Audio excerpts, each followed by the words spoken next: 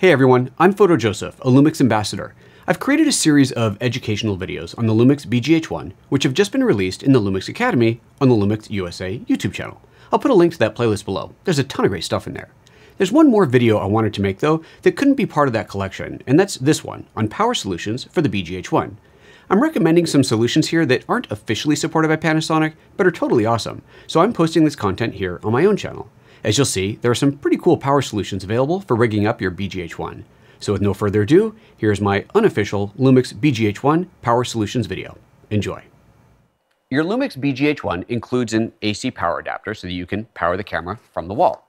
You can also power it from a PoE plus Ethernet switch, as you've seen in many of the other videos that we've done here, which allows you to basically power the camera anywhere that you can run a long Ethernet cable to. But what if you want to take it with you? You want to have it totally portable? Well, then of course you're going to need a battery. There's a variety of battery solutions that we're going to talk about today, starting with the Panasonic battery. This is the official Panasonic battery.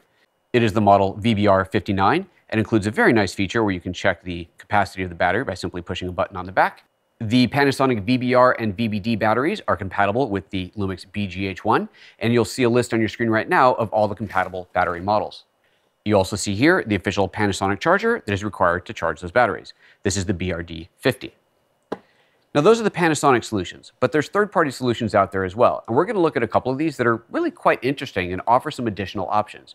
We're going to start off with this guy here from a company called SWIT. This battery also has the ability to check its charge by pushing a button there, but it has a couple of other cool features. For one, there is a USB port hidden behind a door here, and on this side, you'll find a DC port, meaning that you can power additional items when this is connected to your camera.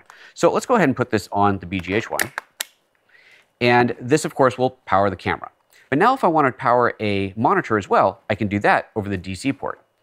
Here I have a Ninja with a hot shoe mount. I'll go ahead and mount this onto the camera. We'll connect the HDMI port to here. And then we'll connect the power port on the back of the Ninja 5 to the DC port on the battery itself.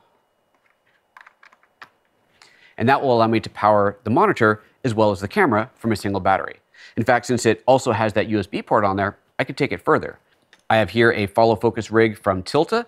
This, once mounted to the bottom of the camera, would allow me to power the Ninja and the Tilta Nano as well. Now, as you can see, this is already starting to get a little bit wieldy. So if we're going to start attaching this much stuff to the camera, it's advisable for you to use a cage. And for that, we're going to mount the camera in this wooden camera cage. Give me a minute while I put all this together. So there's the basic cage. You can see here that it has a ton of mounting points on it. This is an impressive little rig, adding very little size and weight to the camera, but giving us a lot of additional options. The next thing that I'll attach is a rig that holds the battery, and then I'll put a handle on that that also holds my monitor. Now that this rig is on here, I want to show you a couple of really cool things about the V-mount plate on this wooden camera rig. This V-mount plate for holding a V-mount battery has additional power ports on it. It has two D-taps, so one on each side, as well as a port on the bottom that will allow me to power the camera. So you see I've already got this cable connected, so I'll go ahead and plug this into the camera. And then I'll take this power port from the Ninja 5 and plug this into one of the D-tap ports. Now that that's connected, it's time to attach our battery. The battery I'm using today is this FXLION Nano 1, and this is a massive amount of power in a tiny little package. This battery has on its own a couple of really cool features on it. For example, if I push this button here, I'll get a full status of the battery, its charge, as well as what it's delivering over the USB ports. And on the side here, I have an additional D-tap port. So this battery on its own has additional ports on it. When combined with the ports that are on the V-mount plate, you really have the ability to power a lot of things at once. Let's go ahead and slide this on here. And now that that's on, the camera's plugged in, I can fire that up. And the Ninja's plugged in, so I'll turn that on. And once again, I have plenty of power to spare. I can mount the follow focus rig, but since I have this whole cage on here, suddenly this seems somewhat inadequate. Instead of using this, I'm going to use the rods here. This rod system is designed to go with the wooden camera setup, and this will attach beautifully. So give me a minute while I hook all this up.